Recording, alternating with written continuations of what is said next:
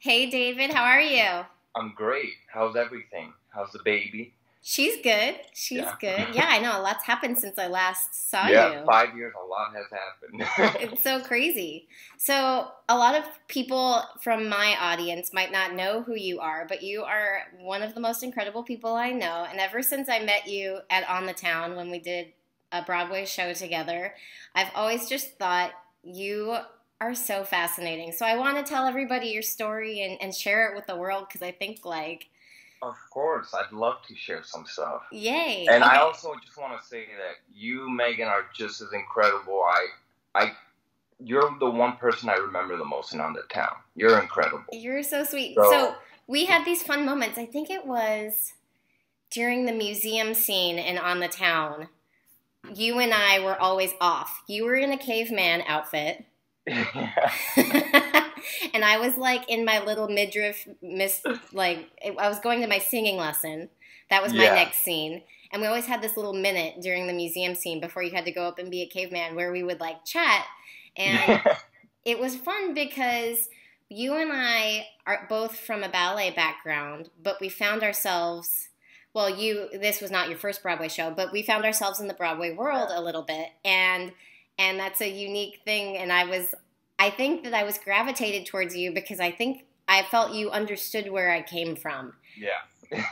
I feel like the ballet world is definitely its own category, where I think it was a great foundation for me growing up. It has helped me with everything I've done since. So it's interesting to see how we've all come from the ballet world and just kind of veered off into singing, acting, Broadway shows. It's just beautiful to see how we're all training the same way, and then we go and find that thing that we love the most, that thing that sparks us, Yeah, and then that's what we do. you yeah. know? So, so in those moments during On the Town, we had fun chats about where we came from, and I was just so amazed to hear your story. So, for those that don't know, you were one of the original Billy Elliot lead boys on Yeah, Broadway. yeah. This was back in 2009, and that was a whole experience of itself. It's definitely a different way of growing up. A lot my siblings grew up in school, and they had this what you would call a normal life, and I just grew up on stage on Broadway, dancing, singing, acting. And honestly, I don't think I would have it any other way. Yeah, I'm so happy and glad that I went through that experience because it taught me that as a kid I was able to do things that today I can't do anymore. right. So you realize that that energy, you always have it with you. You always carry it with you. And as a child, you have all this energy, all this room to explore and to do what you want to do, whatever it is that you love doing. And I was fortunate enough to have a family that supported me growing up so I could find what it is that I wanted to do later on in life. Okay, I'm So going to I, interrupt you one more time. I don't want yeah, you to talk to any longer. Do you know that the colors are changing? the colors are changing. Yeah. So, Yeah. okay, that looks great. Okay. Otherwise, they'd be like, "Where am I?" Yeah, It it's a seems like little trippy. yeah, it was Sorry, trippy. Okay, no worries. guys. Okay, so tell me about your parents and your growing up and how they supported you and the different way that you and how did you find yourself on Broadway Yeah. as what were you 9 or 10? So the very first audition process, I was 12 years old. And how this all kind of started was I grew up in Montreal, Canada, Oh, because okay. my parents had defected from Cuba in the 90s, and I ended up being born in Canada, and I was raised there for the first 8 years of my life. And then my dad found a job as a biochemist in San Diego, so we moved to California, to the States for the first time. And this is where, in San Diego, is where I started to dance. My mom had me go to some ballet classes, and I remember just loving it because of how challenging it was. It was Right. something that I couldn't get the first day I was there, so I wanted to go back and see if I could get it. And then I couldn't get it, so I wanted to go back, and so on. So after that, I was very into the ballet, and I ended up auditioning for SAB and JKO in New York City. So, and I was offered a scholarship to go to New York after that to start studying ballet. And then finally, when I got to New York, this whole Billy Elliot thing unraveled, and I was found through a magazine that I was in, like Point Magazine or whatever. And then the casting director just called up my school, and they were like, "Hey, why don't you come in and audition for this Broadway show? We're looking for kids." And it was kind of terrifying because I didn't even know what Broadway was. I was so young, I hadn't even heard Broadway. You'd never seen a Broadway show yet? No, I hadn't seen anything. And I didn't even know Broadway was a thing. Yeah. So I started off, I was freaking out a little bit because I had to learn how to tap dance, sing, act, do like flips off pianos and back handsprings, all this crazy. You know how Broadway is. They just want you doing everything. Yeah. After that, the audition went great, and I had like 6 months to prepare for Billy Elliot. And then after that, I went to London for a little bit to get this Geordie accent down, this British accent down, which was a hassle because at the time I was so young and I had just learned English because I had moved to the States when I was like 9. So I had a heavy accent. So I had to first get rid of my accent. So in Canada, were you speaking what, Spanish? French. You were speaking French? Yeah. Oh my goodness. Yeah. I went. Do you speak Spanish with your parents? Yeah. At home, I speak Spanish, and then I grew up until 4th grade speaking French at school. And then finally, I came to the English land. So it was nice that I had a lot of help from so many people to get all of these things synchronized together so I could be in the show. And then finally it all happened. I started doing this show, and it was one of the most challenging things I've ever done in my life. I can't imagine. And there were 2 other boys, so you guys always split the work. Yeah. Kirill and Trent, still 2 of my best buddies today. What are they doing now? So Trent is like the super genius. He's like graduated from Princeton University or whatever, you know. He's very smart. And Kirill Kalish is in California. He was in Dancing in the Stars. Okay. Dancing with the Stars, sorry. Yeah. Dancing in the Stars. Sorry.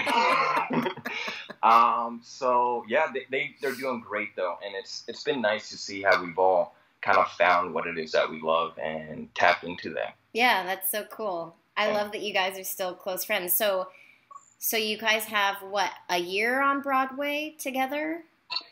We had about 2 years on Broadway together, and then 1 year of rehearsal before that. So it was 3 years together. Yeah, we were especially as like young boys, and also in the dance world, when you finally meet people that are as passionate about what you're doing as you are, then it's like you're bonded for life. Oh, absolutely, and especially on Broadway. Everyone is very passionate because to get on Broadway, you have to be very passionate, you know. You really have to.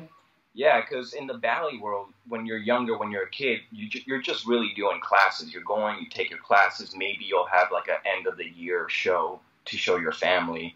But you never have this ensemble of hundreds of very passionate people, all the way from musicians to actors, combining together to put something on stage, you know, and we were 12 at the time when we were doing that. So I didn't even understand it at the time. I was just kind of going with the flow, you know. And then you guys won a Tony.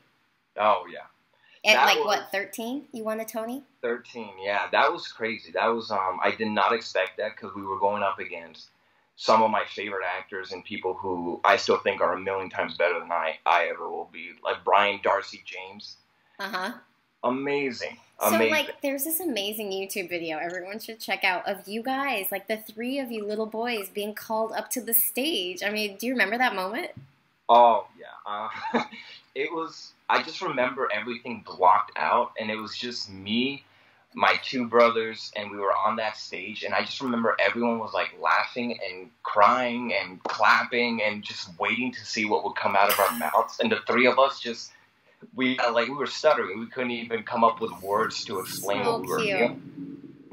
That is so cute. And so where's your Tony right now? Where do you keep it?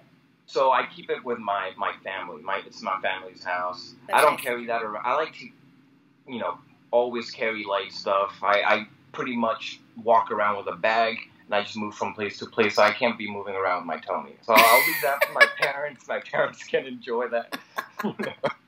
That's awesome. And I bet they're so proud of you. Were they just in shock? Oh, Were they in the they're so audience proud. when that happened? Oh yeah, they were. I was sitting next to them, and then when they announced my name, my mom just grabbed me, and she's like, "Oh my god!" Incredible. It's like giving me chills. It's so incredible. Yeah. What did you learn from that time in Billy Elliot? Like, how many shows were you doing a week then?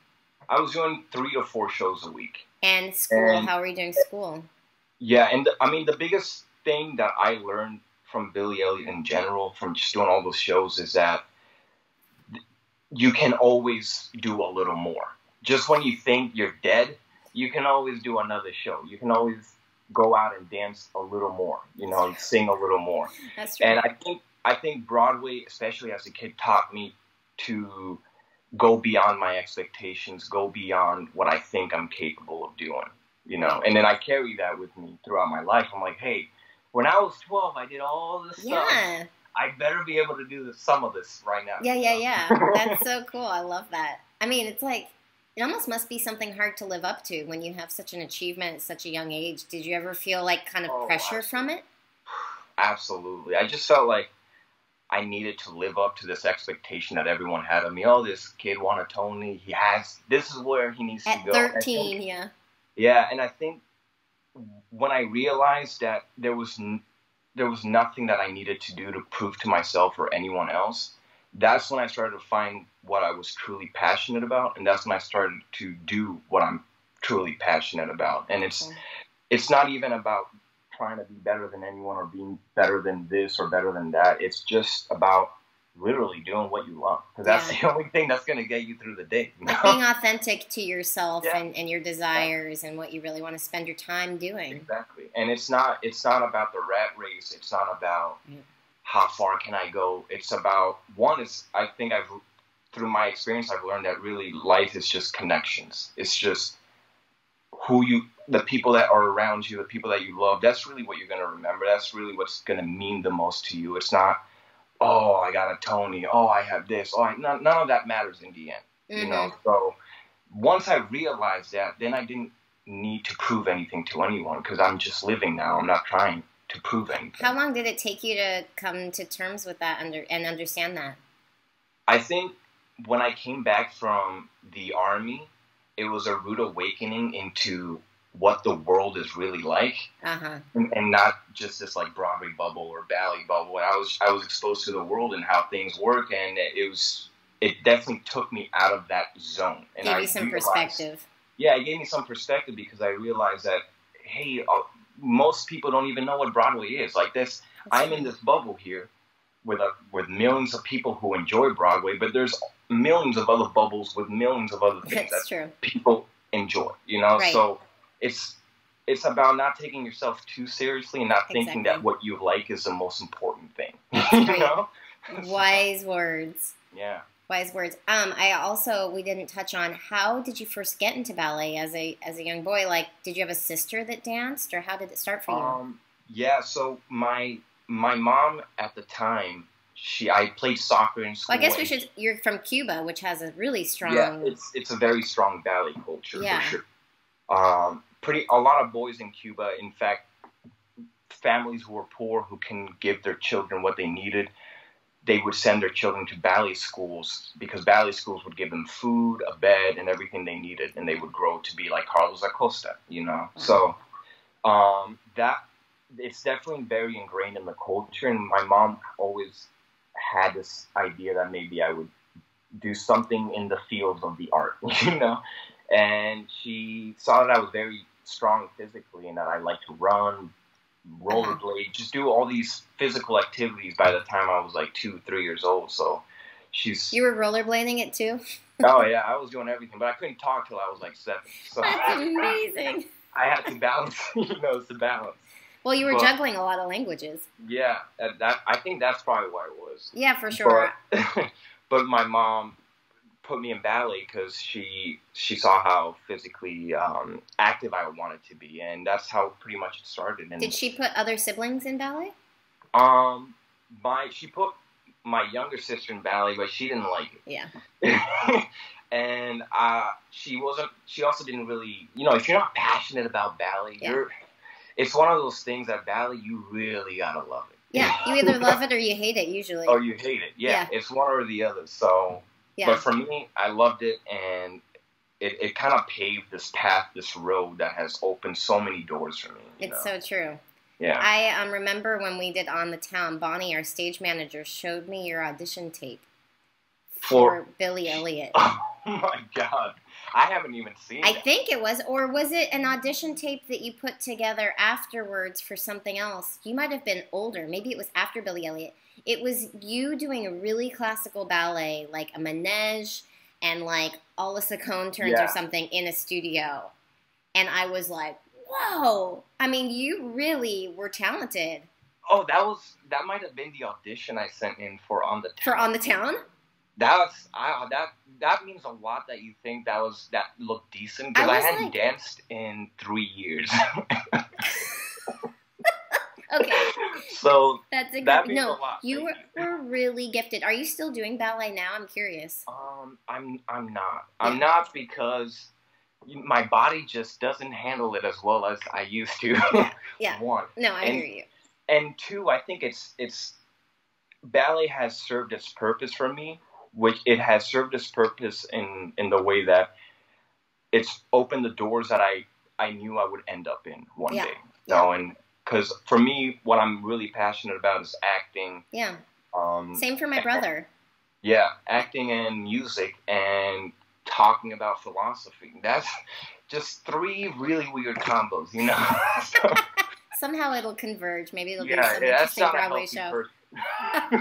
Okay, so you finished Billy Elliot. Do you just go back to regular school? What are you, 14 now? Yeah. And that was actually kind of tough. Going back to school after living such a different life. That's really hard. Oh yeah. Anticlimactic and a little bit depressing, probably.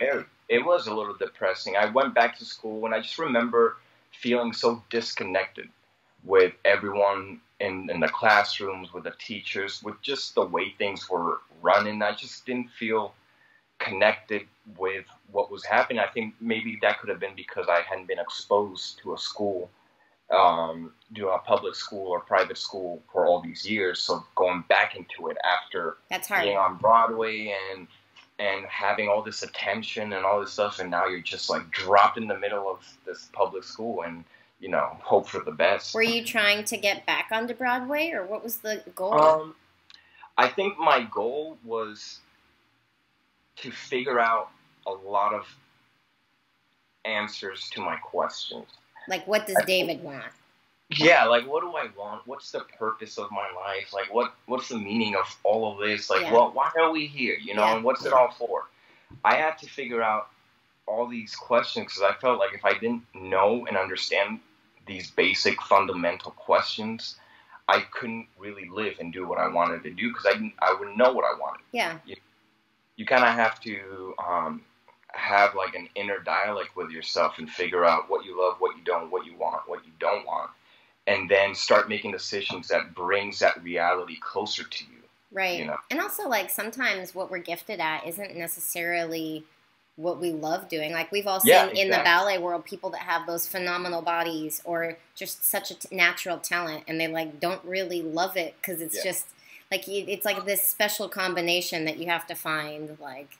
It's kind of this mentality that people think that you can only be talented at one thing. You're only gifted at one thing. No, everyone's gifted at so many things, and you just have to find something that you're gifted at and that you love. It's that simple, I love that. I love that. More wise words. So you're back in San Diego. Yes. And somehow. Oh no! This time, after Billy Elliot, I stayed in New York.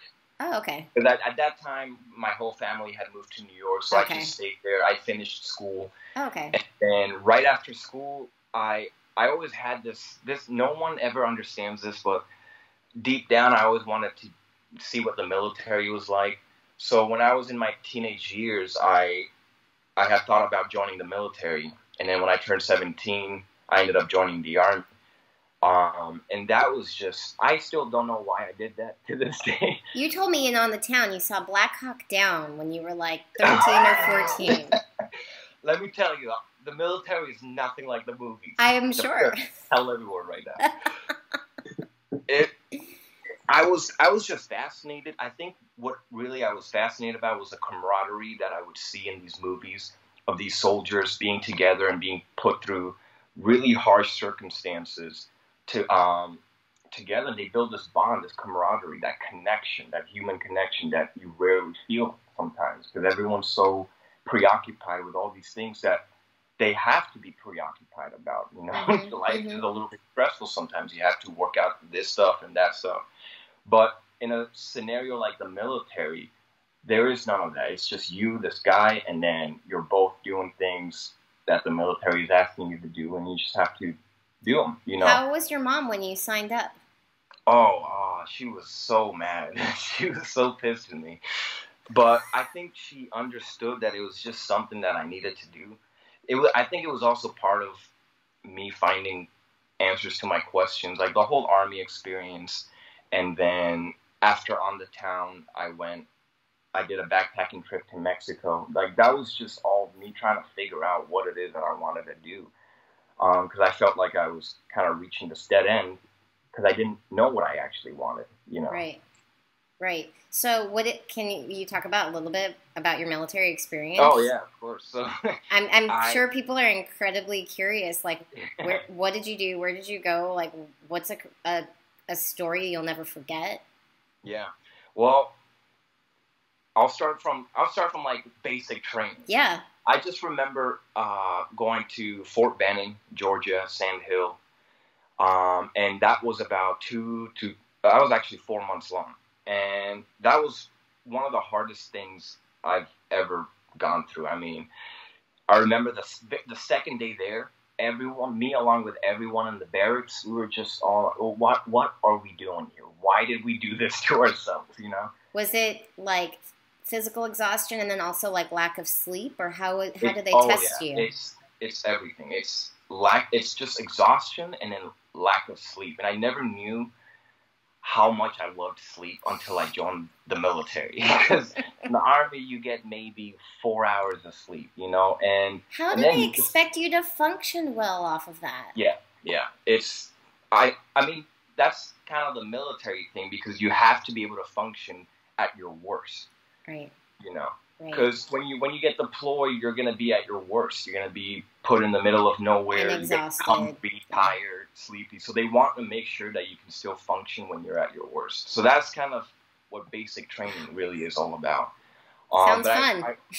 Yeah, so fun. I remember one of the things I hated the most was we had to go into this like chamber. And they would put this, oh my God, I forget what the gas is called. It's tear gas, pretty much. And then you would have to recite your name and your social security number, and then like the soldier's creed, which is like this monologue about this big, while you're in this room and like suffocating on this tear gas. All this snot is coming out of you. You're throwing up everywhere. And that was just to prepare you in case of like a chemical attack, you know? We had to do a little bit of that. And then after that, I was given my duty station after I finished basic training and I graduated. I ended up as an infantryman. And then I was sent to Alaska, Fort Wainwright, Alaska. And that was a whole other chapter of its own. I just remember how cold it was. And although Alaska is gorgeous and beautiful, the landscape, it's just one of those places that's really unforgiving. Yeah. You know, it's not made for people to live there. I remember one day it was like negative 70 degrees, and I went outside. I had to be completely covered or we get frostbite within like 15 minutes. And I had a cup of coffee, and I just threw my coffee, and it just evaporated before it even hit the ground. That's how cold it was. Crazy. Yeah, I was close to Fairbanks, which is like literally in the middle of Alaska. Yeah. So what were you guys? What was your duty out there? Just at this fort? Yeah, just like literally holding down the fort? Yeah, pretty much. We had nothing else to do. We did a lot of mountain warfare training. cold warfare training, a lot of skiing, a lot of sniper training. I was in a recon unit, a recon headquarters platoon over there. So I got to learn some pretty neat stuff. But I think after I spent 3 years in the Army, by the third year, I was like, all right, I'm good. I got what I needed. I'm good to go out. Yeah. You know? So then you got deployed somewhere for real. No, I never got deployed. Oh, okay. Yeah, not Afghanistan or Iraq. So I was very lucky, and that was my mom was. That was probably my mom praying every day that I didn't get sent anywhere. Yeah. You know, so. But yeah, I spent 3 years in Alaska, and then after that, I finished my enlistment contract, and then I went over back to New York to see if I could make a life as an artist. So how long after you returned from you were in the Army, right? Yes. Yeah. How long after you returned did you audition for On the Town? That was the same month. So I returned. Insane. I returned to New York, and in that same month, I get a message from Greg Graham. Remember? Yes. And he was like, "Hey, David, someone got hurt. We need someone to fill in. And I heard you just got back from the military. I don't know if you danced or anything, but why don't you just send me a video?" And then that video is the one you saw. That's amazing. No, you were really doing all the hard stuff. That's insane. It's like riding a bicycle. It never really leaves, you know. It just looks uglier, but it doesn't leave. But you had all the you were, in shape probably. Yeah, I was after the Army. That's the biggest I've ever been. I was like 190 pounds. I needed to lose all that weight for Broadway. That is so crazy. I felt like I was one of the chubby ones when I first got there. So this story is just insane to me. So, and you're like, okay. Yeah, and then I'm usually very open to new experiences and new chapters, so I was very excited to see what On the Town would bring, and plus I knew some people from On the Town, like Bonnie, the stage manager, and so I worked with a couple of them before, and it was. Did you know Stephen Hanna? Yeah. Oh yeah, Stephen Hanna. He was older Billy and Billy Elliot. Yeah. So we partnered together. Yeah, exactly. Billy Elliot. Yeah, he's amazing. Oh, I love that guy. Yeah, he is great. He just so people know, he was a principal with New York City Ballet, and him and I got promoted. I think we got promoted to soloist together, and then to principal together. So. Oh, at the same time? Yeah. Really? Yeah. So we were in it together, and then he left to go do Broadway stuff, and then we ended up in On the Town together years later. That's great. He's done so much. He just did this giant leap. Smart guy. You know? Yeah. Yeah. So that was fun to we had our little ballet crew there. What were you like when you got into On the Town? Were you like, yeah, this is fun, or oh my God, what am I doing? No, here, I'll be honest. At first, I was so excited and I was so happy, but as a swing, you don't get to go on much sometimes. Oh, that's right, you were a swing at first. Although in On the Town, you go on a lot as a swing. That's true. There were times where I didn't have anything to do, so I would just be waiting in the back, you know. Yeah. I would watch you dance, and I'm like, oh, so beautiful. And then I'd just wait, just wait for my turn to go in. But eventually you had a part every night, right?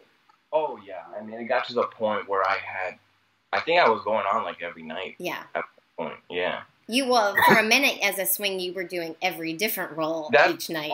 Honestly, I just want to say I love all the swings out there in Broadway. You guys, I don't know how you do it, because I barely survived. Okay, wait. Let's explain to people that don't know what a swing is. Oh, yeah, of course. So a swing is someone who is part of the ensemble, but they go on when someone gets hurt or injured or goes on vacation. So then the swing replaces that person for the time being. And then when the swing doesn't have anything to do, they just kind of wait backstage until someone gets injured, hurt, or goes on vacation. But basically, they're in charge of knowing every part that their gender could do, right? Yeah. Even though sometimes I think Paloma as a swing went on as a guy. He went on as guys, too. I had 11 tracks, and Paloma had like 16, including like men tracks. You know? And like they're not the same. They're all different. Like in my They're Miss all Turnstile's very dance, different. like every guy had like 4 quick changes in one number. Yeah. And so for each guy, it was a different character that you were playing. Turnstile? Remember Turnstile? Yes. My God. Yes, you're never going to forget that. I won't. Sometimes I look back and I'm like, it kind of seems like a dream. It does. It does seem like it. It was just kind of, it was a very like, everyone was just like so happy. Yeah, we had the happiest cast. We had a really nice cast. I don't know if Broadway's always like that. That was my only Broadway show, but I just feel like what I know is from my experience before I got there was that John Rando and Josh Burgas are some of the nicest people. So that's the director and the choreographer. Yeah. They are some of the nicest people I have ever met in my life. And I did a little like interview once somewhere with Josh in the middle of On the Town, and someone said, if I want to be in a Broadway show, like what should I do? And he said, you know, you got to be talented and you got to work hard and you got to be a good dancer and singer or what all these things that you would need. But he was like, you know what I really look for is someone that I'd enjoy working with at 11 p.m. at night in a 10 out of 12 or whatever those are called, you know, in like the last hour of the day. Someone that it has a personality that's easy to work with and kind and is not going to be like a drama. That's exactly right. And an issue. And I think they picked people in such a way that it was a group of really wonderful, nice people, and it was such a joy to be together every day. Absolutely. I think something I've noticed as I get older, and I don't know if that's me, my perspective, or just what's going on, is that I've noticed that people kind of, for example, in On the Town, you have to, I don't know how to explain it, but like, in On the Town, people are all connected, and you have that connection, and each Broadway show kind of has their connection, and you find out that together you're all working for the same goal, the same idea, the same picture you're trying to put together for this audience, you know. And I think it's one of the most beautiful things an artist can do is stage work, and I think. Another important thing is that, like what Josh was saying, that he enjoys working with people who are easy to get along with. Is that I've seen a lot that you might have really talented people that just don't get jobs because people don't like working with them. Yeah. You know, and then you'll have not as talented people get a lot of jobs because they're just so lovable and everyone wants to work with them. Which goes back to what I was saying. If you want to be successful in anything, you have to put your head on your shoulders, learn to love yourself, and then learn to love the people around you. And then everything will be offered. Right. Right. Instead of thinking of it as this, get out of my way, I want to be seen. Yeah, it's not a competition. Right. You know, it's not a competition. Right. And although it seems like it, it's really it's actually easy for it to quickly seem that way. That's true. Yeah. Especially when you're in these audition settings. Like, that's the one thing about Broadway is, like, everyone has to hustle so much to, like, find a workshop or a show to be in. But that's one thing I liked. You were never in a ballet company, and that's the one thing I liked coming from a ballet company and being in a Broadway show is that there was no casting left to be had. Once the show was put together and all the people were chosen, nobody was vying for anybody else's roles. Yes. You knew your purpose in the show, and so we were able to really all be supportive of one another. And I remember when, like, a young person from the ensemble would go in for a big role, like, we would all be up watching. I mean, people do that at the ballet, but there was just a different spirit about it. It was like everyone was so genuinely, I've never seen anything like it before, everyone so genuinely happy for everybody else's successes in the show. Yeah. And that was really cool. Yeah, it's interesting to see the difference because in ballet it was kind of the same just for like family shows, so I can't even imagine company level. So, you know, but I think I don't know if it's because perhaps on Broadway you've just gone through so much stuff to get to where you're at there by that time, that you're just grateful to be there. That's absolutely what it is. And all of the people that are in the show, they're not taking that job for granted. Whereas when you're in a ballet company, some people feel like, oh, well, this is what, happens. You go into a school and then you just get a job and then they just give you repertoire. And I loved there's room to slack off. Exactly. There is.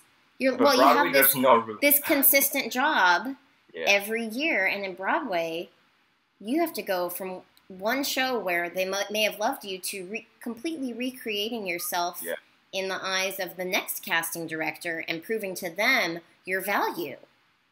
And so that's just incredible. And I gained so much respect for all of our fellow Broadway colleagues. I was just like, you guys are incredible. And I remember Jay, being so, everyone had such a positive attitude when it would be like the 8th show of the week and you were so tired. I remember being on stage once before a show and we were all really tired. Maybe it was leading up to the Tonys where no one could take a day off or something like that. And Jay just looked at us and he goes, you guys... And then he swore, so I'm not going to say it because we might have children watching it. We're on freaking Broadway. and we were all so tired, and then we were like, yeah. I've had moments like that on Broadway, like in Billy Elliot, where I was just so tired, and then it's like a 3-hour show, and by the end I had to do this big electricity number, and I was backstage, and everyone's like, yeah, but how many kids want to be doing that right now?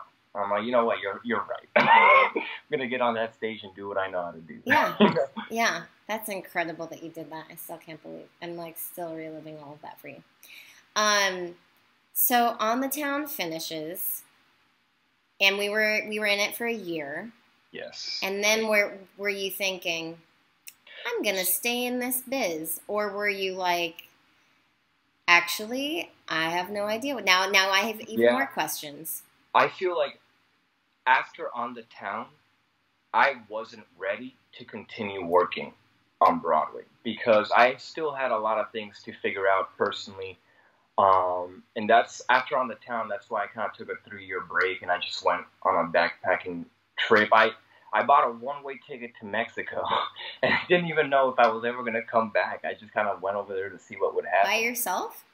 Yeah, by myself. And then there I found a lot of answers that I was looking for about what I wanted. Where did you go? Oh, everywhere. I mean, I was in Oaxaca for a little bit, like Puerto Escondido. I was in Chiapas, which is like the mountainous, jungly area in the middle. Isn't it a little dangerous?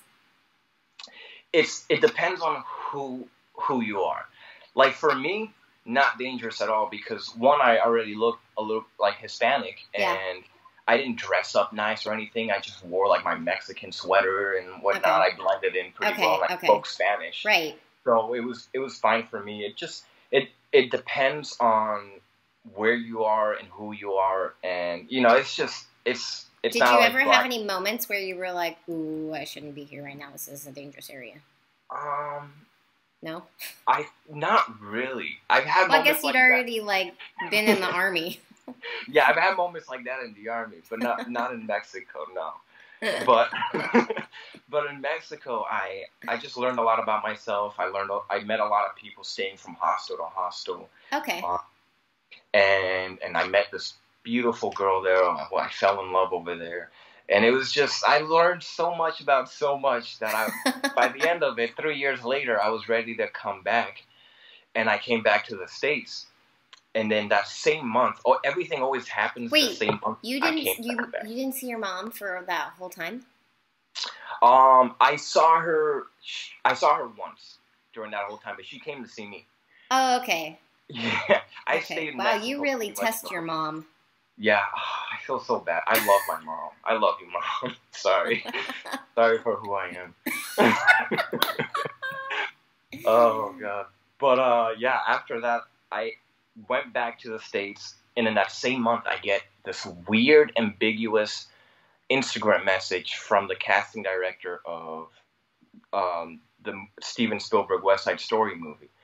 And the message says, I didn't even know it was like a Steven Spielberg or a movie or anything. It just message just saying, hey, we're trying to find Bernardo for a West Side Story.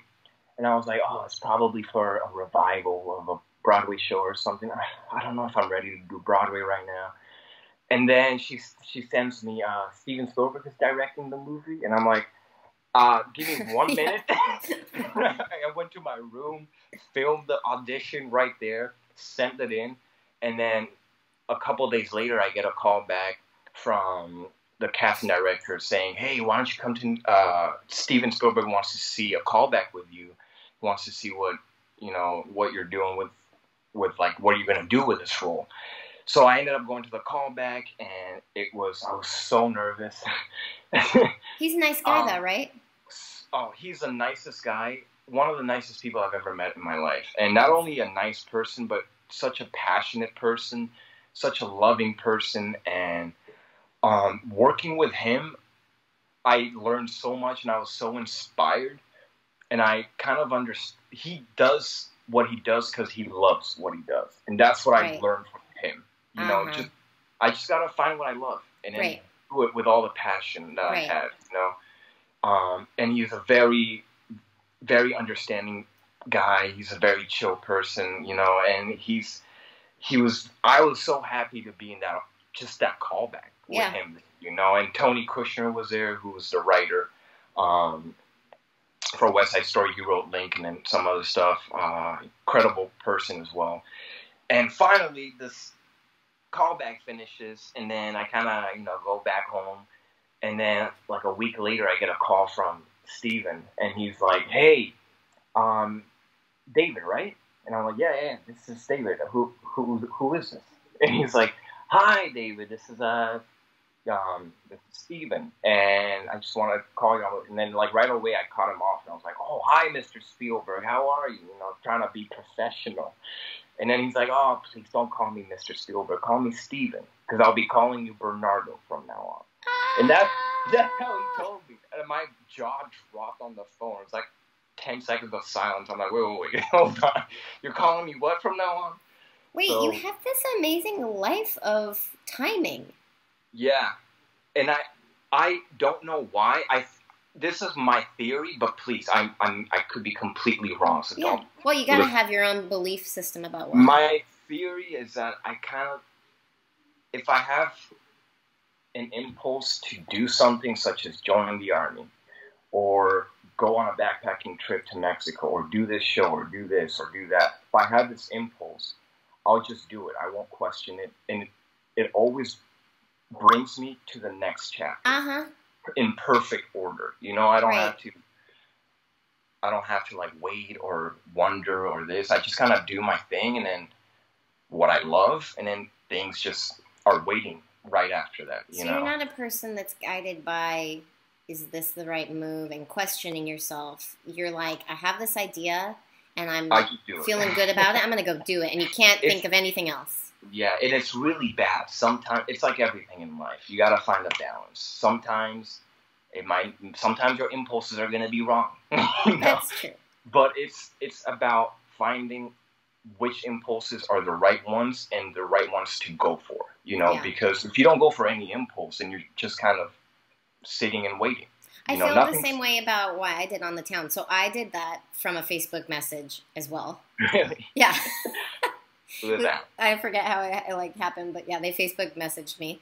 And then, I was in a space where I was like, I'm not a singer. Like, I'm not going to go do this audition. And then I woke up the next day and I was like, what are you doing? Like, I was 30. I was like not getting to do new things at the ballet. I always did the same stuff, and it was great. But I was like wanting to be in new works. And I was like, maybe this is my path of, and it's not how I thought it was going to be. And I could have said no so easily. I said no at first in my head, and then I woke up the next day and I was like, what are you doing? Just audition for the experience of it. And then it sent me down this whole path. My whole life changed from it. Your whole life changed, yeah. I got divorced, like everything changed. Yeah. And it's incredible when you're open to things happening, maybe not the way you thought they were going to happen, and being aware and listening and just saying, maybe why not? You Yeah. know, like just try and see.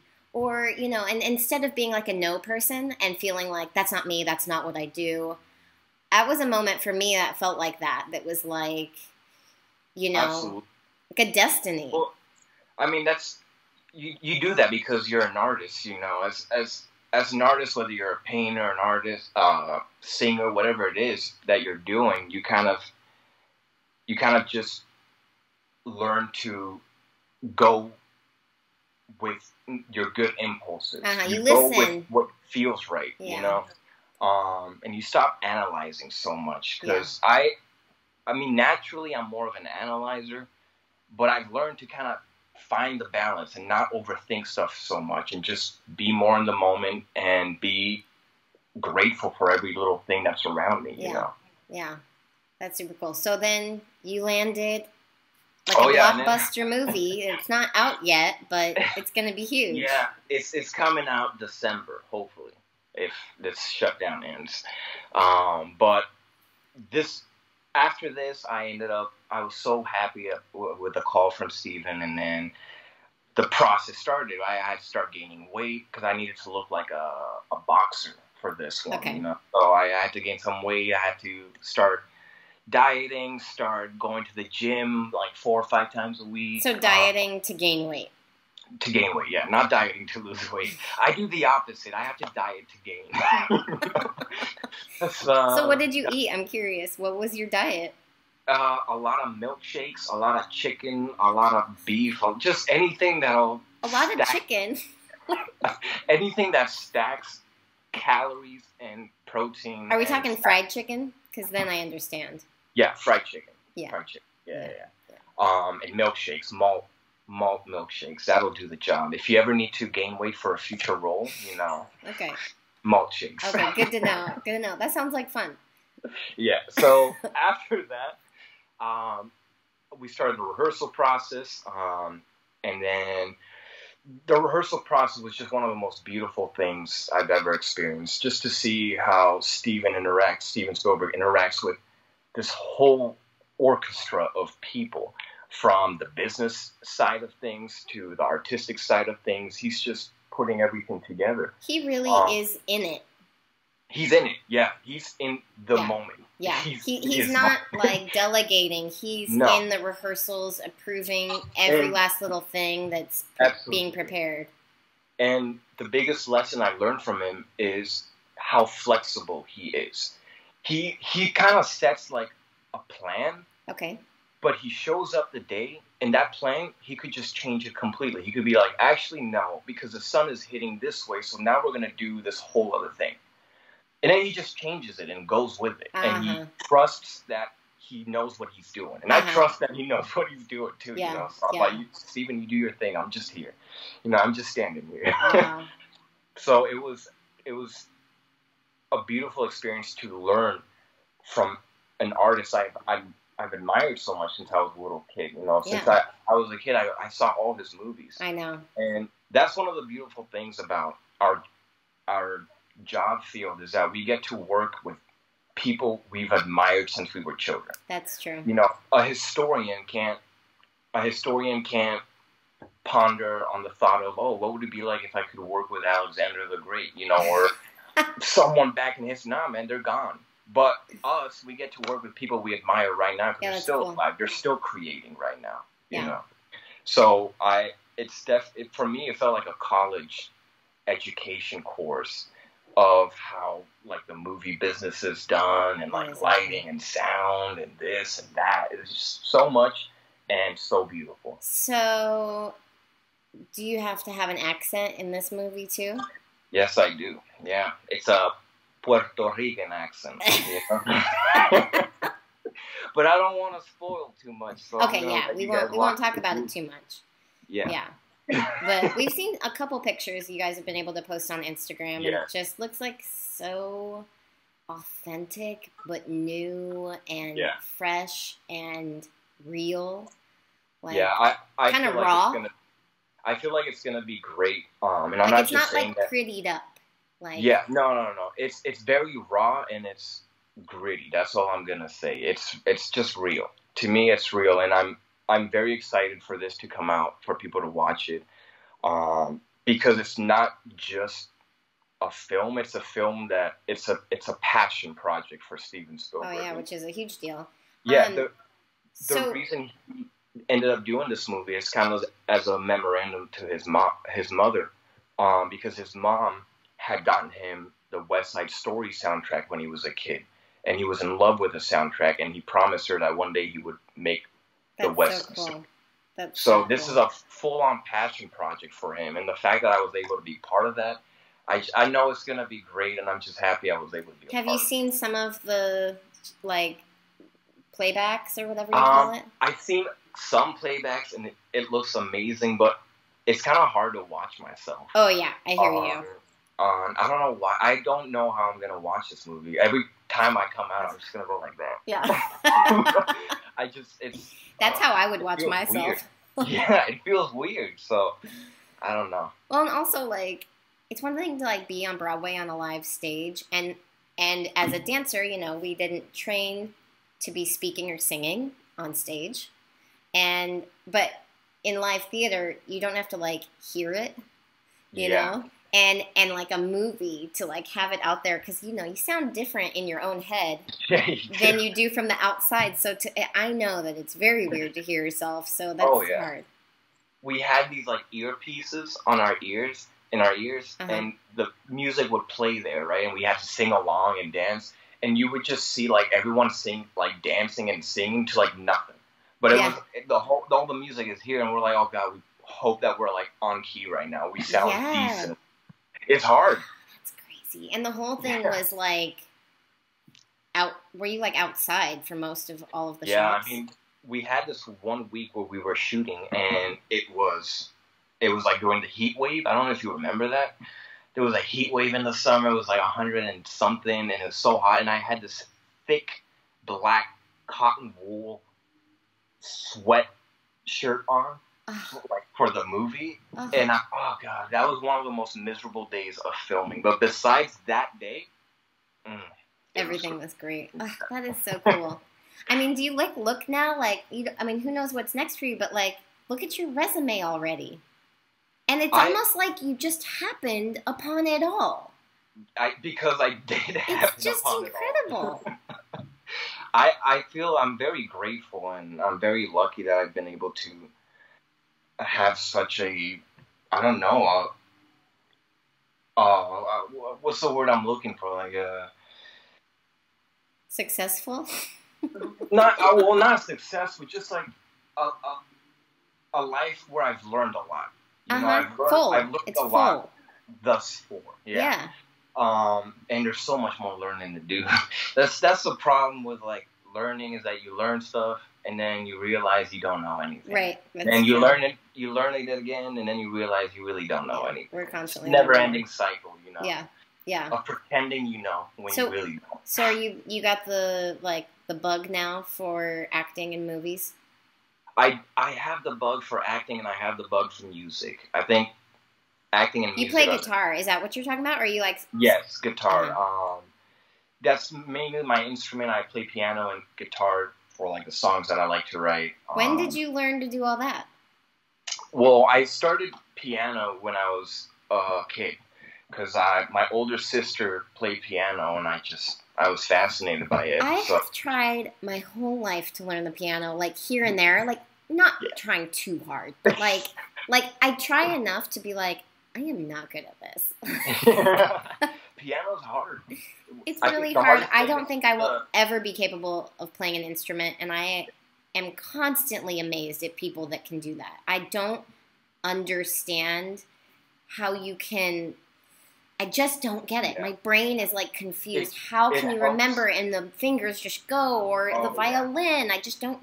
Even on a guitar, how do you remember where the chords are?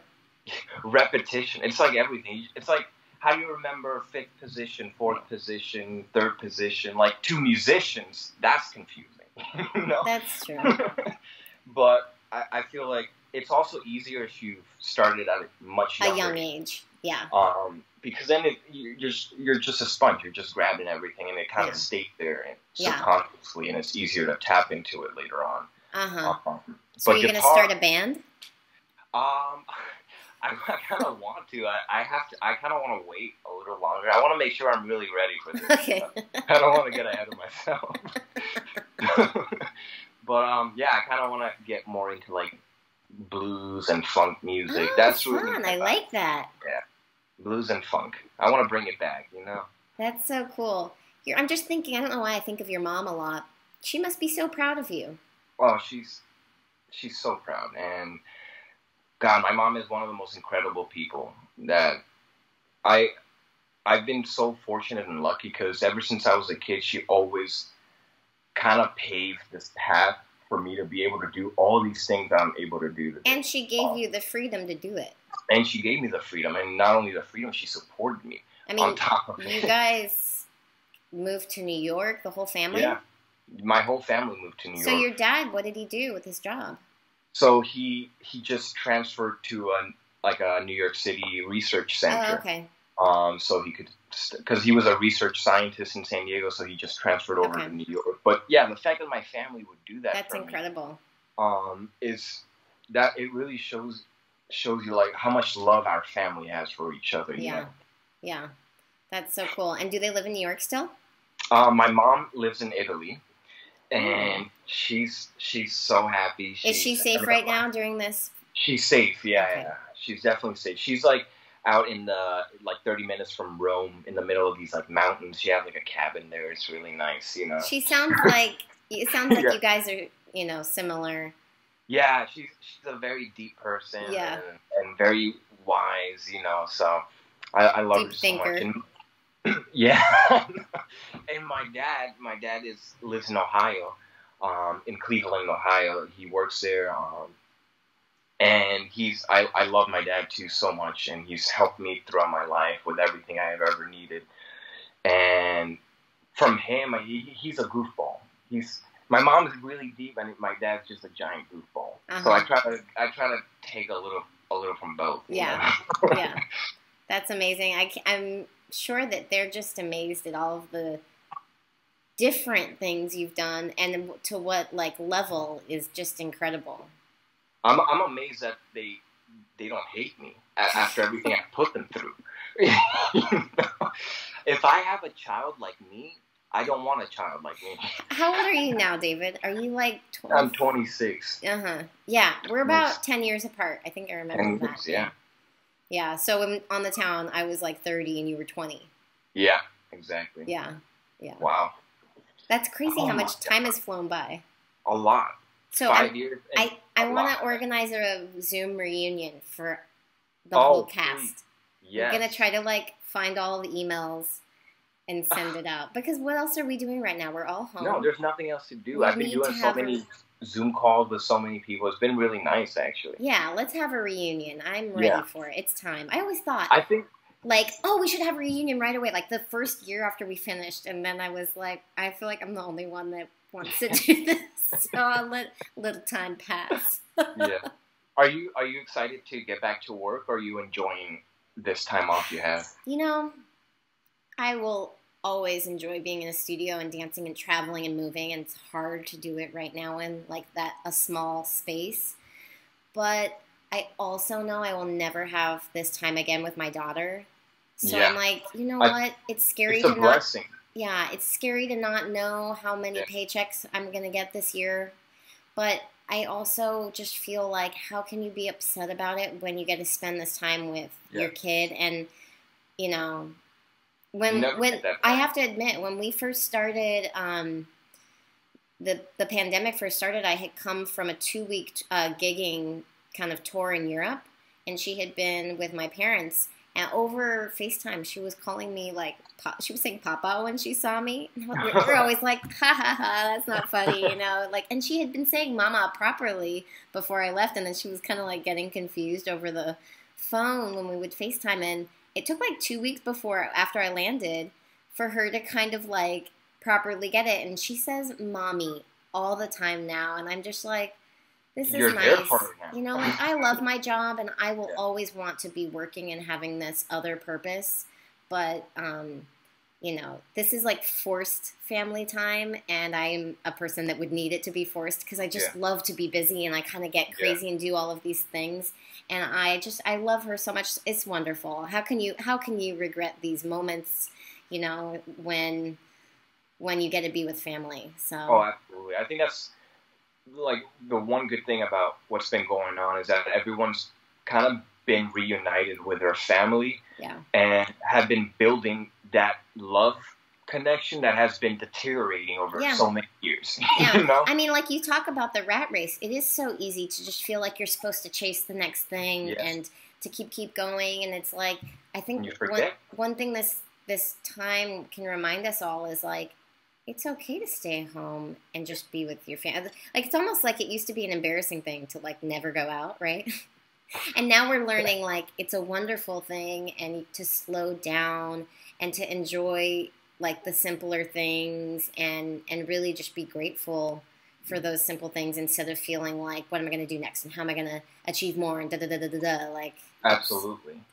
It's also like kind of the mentality of, especially a city like New York, where it's boom, boom, boom, boom, nonstop. Everyone's competing, everyone's fighting against each other for the same job, and it's understandable. But then when I've traveled to other places in the world, I went to Spain, and I just can't believe how relaxed people are in Spain. Everyone's just like chilled out. Yeah, they come down from work for a happy hour at like 11 a.m. They have a beer. They go back to work for like 2 hours and then they go home. Yeah.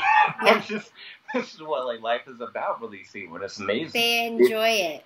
It's a whole different lifestyle. No one's like eating their lunch walking down the street to their next appointment. Just like jaywalking through every red light you can New York is insane. And we all love it for all of its insanity. But like... we need to learn more how to just sit down and have a meal and to slow down. And I just think this moment, it's like some forced lessons that we all kind of needed. I mean, New York is exciting. I think the thing that draws everyone to it is that it takes you out of your comfort zone. And when you get comfortable, you get bored. And when you get bored, you go and get out of your comfort zone. That's pretty much that's the cycle. Yeah. So New York is like that thing that helps you break that cycle, but then you have to learn how to like take it back a notch and not forget what life is actually about. Yeah. I have to ask you one last question about like the military. Like, how does it inform who you are today? Like that experience and politics and how you, not that we have to talk about politics, but like when you see stuff on the news or stuff is happening in the world, do you have a different perspective that you feel like people just don't understand? I think the biggest thing I've kind of learned is that the only reason there are fights and people fight is because there's a big, giant miscommunication. Like, people are not understanding each other, and because there's different languages or different slangs, different ways of saying different things. So everyone's taking offense to some stuff and no one knows, like, it's just no one's on the same page about anything.